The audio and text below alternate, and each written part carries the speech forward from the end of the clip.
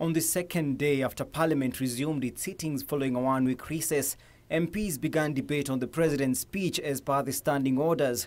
The debate, which began for the first time in the National Assembly, saw Majority Leader Aden Duale take a swipe at the opposition over the whistling incident, terming it as a sideshow. We have seen the opposition thriving in sideshows, in whistleblowing. There is need for us as leaders, as a country, to reaffirm that covenant and to keep it alive. Therefore, in spite of all our differences, political affiliation.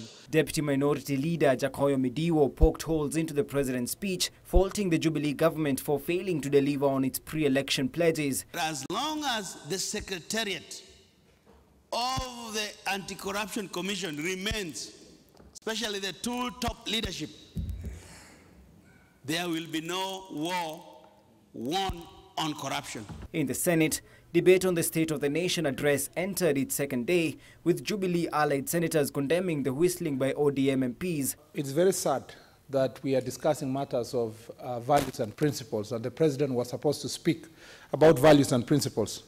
But even before he spoke, Mr. Speaker, our colleagues on the opposite side, on the court side, Mr. Speaker, were totally in violation of those values.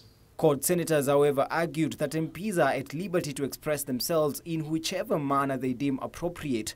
Mr. Speaker, that's the point I wanted to make, that you need to see how best you can allow us to exercise parliamentary democracy. Because I can assure you, Mr. Speaker, when I feel motivated that I want to speak about corruption by coming here with a placard, I'll come with it. The standing orders stipulate senators to debate the President's speech for 3 sittings, while the National Assembly will debate his speech for 4 days.